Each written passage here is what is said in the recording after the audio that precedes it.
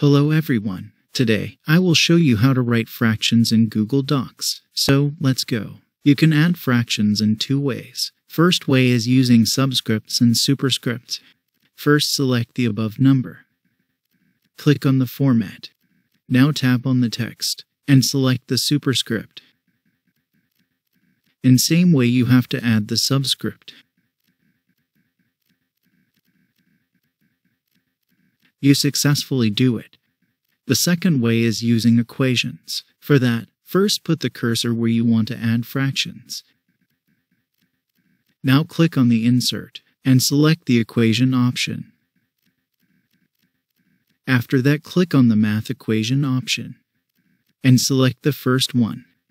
Now put the number. That's it. Now, you successfully write fractions in Google Docs. Thanks for watching.